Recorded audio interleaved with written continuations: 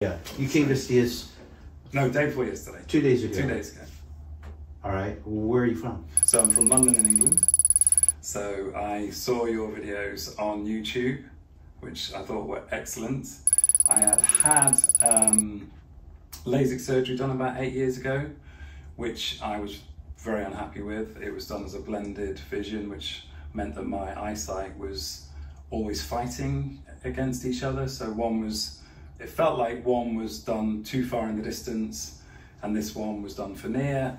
And whenever I was focusing on somebody, I would find that between the two eyes, I couldn't get something that would sit comfortably. Saw your videos, because I saw about IOLs on YouTube. I've been following your videos for approximately 4 years.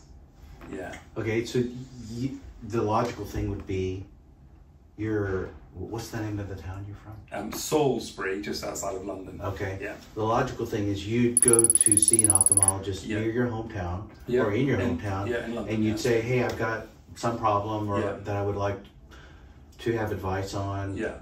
What are my options, and what were you told?" So I was told this is after the LASIK. They just said leave it. And how old are you right now? I'm 58. Yeah. Okay. Yeah. And they said just leave it. It's good enough. So as of this year, you were wearing a contact on one eye? One eye. Just one eye. Just and one then eye. And that would balance out your far vision. And it would balance it out, yeah. And then you'd wear over-the-counter glasses for up close? For reading, yeah. Okay, and then you consulted an ophthalmologist and... I did. I went to several more eye surgeons to see whether they would recommend IOLs, because my big concern was, having not had the result with the LASIK that I was hoping for, I was really nervous that if I went and had an IOL, that it would not give me, I'd end up worse off, if you know what I mean. So I'd sort of been, because of the negative experience of this surgeon who I researched, and he was supposed to be one of the top LASIK surgeons in the UK. So I was really quite nervous about the whole thing, which is why I've watched slowly your videos over time. And then eventually I thought, do you know what, I'm going to do something about it. I feel confident now. I felt that the technology was in the right place. Had seen enough videos about the Panoptics and all the various other videos that you'd done. And then I saw your video about the Odyssey. And I was like, okay, I think it's time. So I literally booked a flight about a week, 10 days ago. And so I came on the Tuesday for the appointment. It's now Thursday.